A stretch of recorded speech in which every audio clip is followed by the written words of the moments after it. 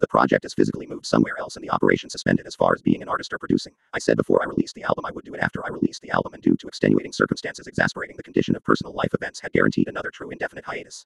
I do have tons of videos about other things that are educational, informative, humanitarian, and instructional in nature, such as discussions and or audio production spectacles that are full disclosure process shown so you can benefit and win too.